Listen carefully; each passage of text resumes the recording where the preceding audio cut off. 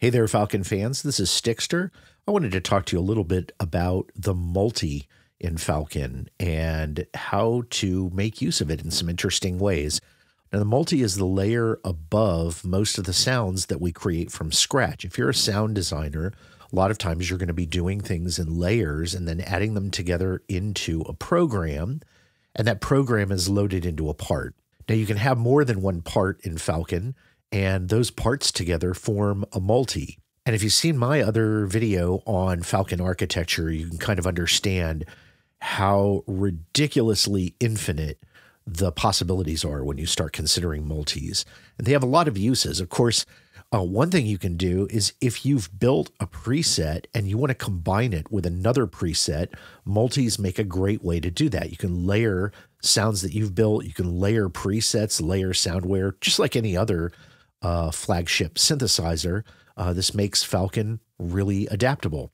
They're also really good for live performance because of the way that they can route both MIDI and sound. Right now, I've got an example of a part that is on the screen right now. This is just simply one Falcon instrument. And so it's just kind of a plucky little sound. And this is just one part. Now we're looking in the tree here. You'll see right here that we're looking at part 3. If I want to see all of the things that are loaded into this multi, I'll go over here to the parts list. You'll see that I've got numerous parts loaded. And this is a pretty sizable multi. Now what I'm doing here is I'm layering 3 kind of plucky sounds. Right now you're just hearing one of them, and that's because this first part is soloed. And what you can also see is that it's taking input on MIDI channel 3. So I can select here and choose any channel I want. Right now I'm using MIDI channel 3 for that. And what I've done is I've also added these other plucky sounds.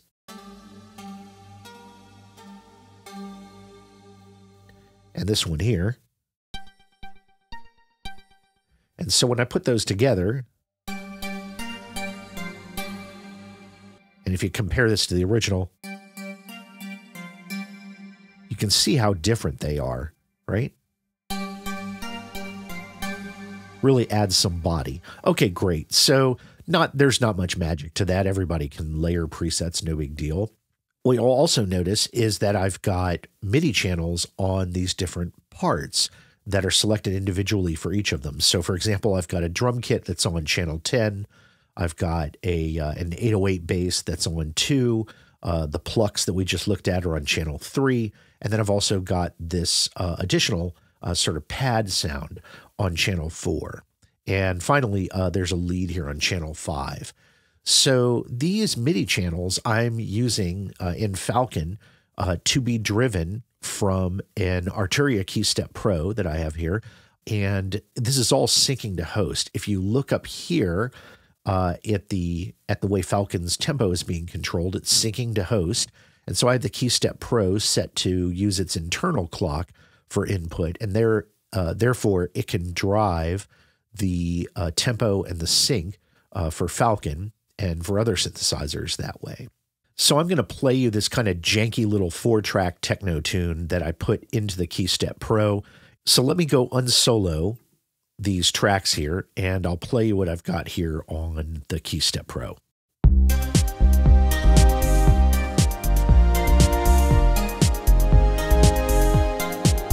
All right, and so easily I could be using this in a live setting and controlling things with the KeyStep Pro, putting different parts in and out.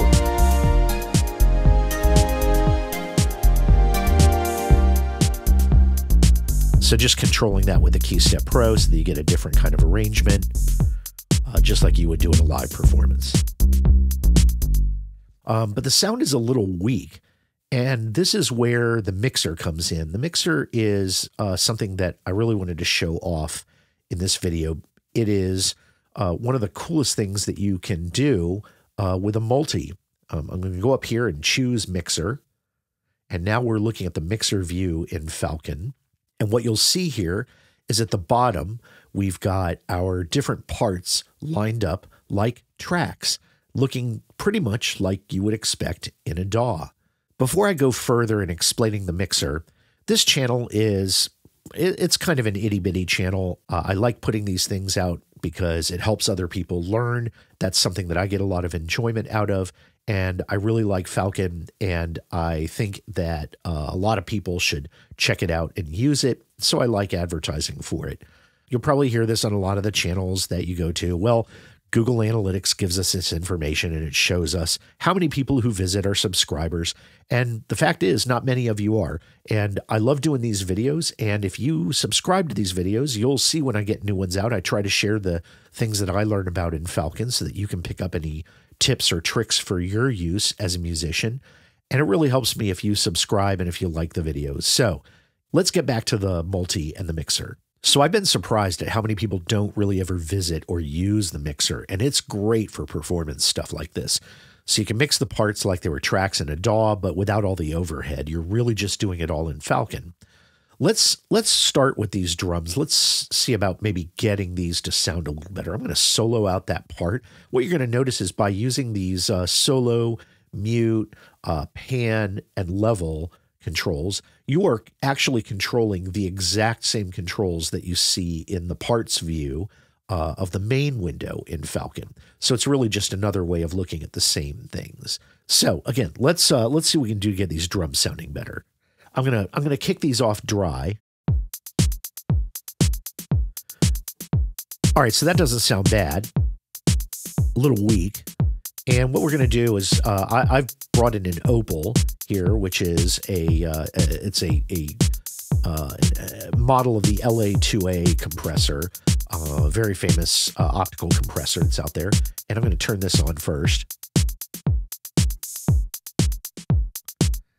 So immediately it gains a little body and things start to sound more like drums right off the bat. Another thing we can do is add a studio limiter. This is just going to kind of make the whole patch sit together better. So right now the snare is not as pokey as it was. And we're going to add this limiter to pull things together and glue them in. All right, it did get a little bit louder, so part of what you're hearing is definitely due to that. But it definitely sounds more full-bodied at this point.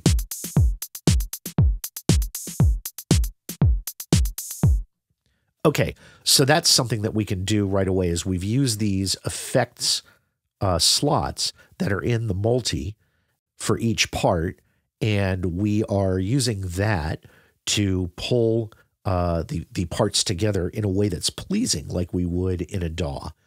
What you're also going to notice is over here on the right, we've got 4 aux sends. And these auxes allow you, just like a DAW, they're just what they sound like. They're auxiliary buses. And out of these 4 auxes, you can send any amount of the sound from any of your parts into those auxes as well. So you'll see here we've got 4 different aux sends for each part, 1, 2, 3, and 4. In each of those auxes, we can layer however many effects that we want and then decide to run pieces of those parts through the aux buses. It's like taking a copy of your track and sending it through those effects and then into the main mixer. You're also going to notice that Falcon has this very cool little control, the pre-post control. Now, right now, it's set for post, which means the fader is going to control how much of your sound also is going off to that aux bus. If you set it to pre, then this fader control here is no longer the fader control is no longer controlling what's sent, and the effects buses will also not be included. So it's like sending a copy of your sound before it routes through these effects and the fader. Right? By default, it's set to post, which means your sound gets processed through these different effects, and then a volume is set, and then however much of that you want will go into the aux bus. Now I'm using 2 auxes here. If you look over here, I've got a tape echo on one, so kind of a delay, and I've got a reverb on another. Now there's nothing really happening with these, but I'm going to go ahead and start up these drums. You can hear what I'm doing with the reverb first. So this is just going to add a little bit of room sound. All right, yeah, there you go. Just kind of gives it a little bit of warmth and a little bit of ambiance. Okay, so with that, I'm also going to show you what I'm doing with these plucks. So let's solo these.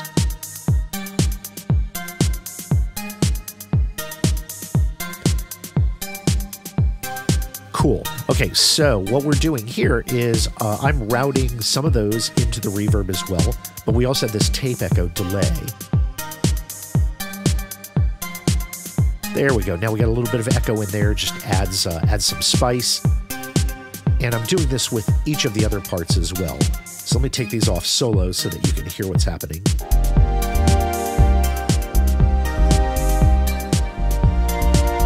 All right. And you'll notice I also have EQs here as well. These EQs are just sculpting the tape echo and the reverb so that I get the sound that I want out of those effects.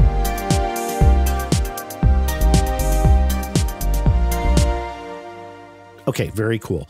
The last thing I'm going to show you is the master bus. And with this master bus, I'm using an effect rack. Now I'm going to drill into the effect rack here by going back to the main view and going to effects, and under master, I'm going to show you what my chain looks like here. I've got a feedback compressor, and this is something I'm using for glue. The multiband here, which is basically acting as sort of like OTT, if you're familiar with that plugin, so that it just kind of livens up the sound a bit. And you'll notice I'm only mixing in about 20% of that right now. Then finally, I've got a maximizer here, and this just basically jacks up the volume to give us something pleasant. So I'm going to turn these off, and you can hear what I'm doing in order. I'm going to turn the effects unit on and start up the track, and I'll walk you through what happens here. Okay, it doesn't sound bad, but it doesn't sound very warm. It doesn't have that like glued together quality. So we're going to add this feedback compressor first, which is just compressing lightly up near the top of the threshold, so only when it gets pretty loud. And this will just bring things together a bit. Notice how the parts seem to glue together better. All right, now we're going to add some energy and some life with this multiband compressor. Now, to get louder, but also you can hear those lows kind of, especially if you're listening through good headphones or monitors, you're going to hear those kind of like, they have body. They kind of make you want to move now. All right. And let's check out right here. We're going to use our maximizer.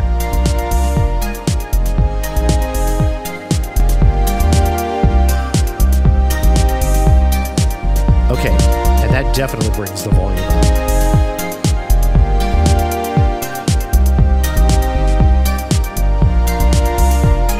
Now that sounds like a decent track now. So you could be using this live. It's one of the amazing things about Falcon.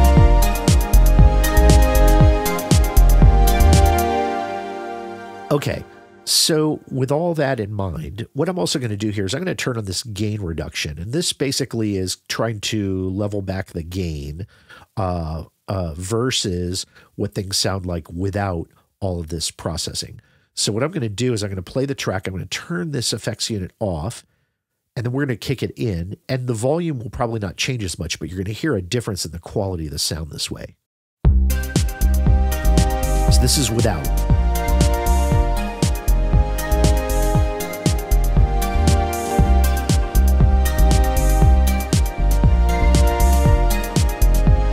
Definitely a different quality. I'm going to turn it off and on again.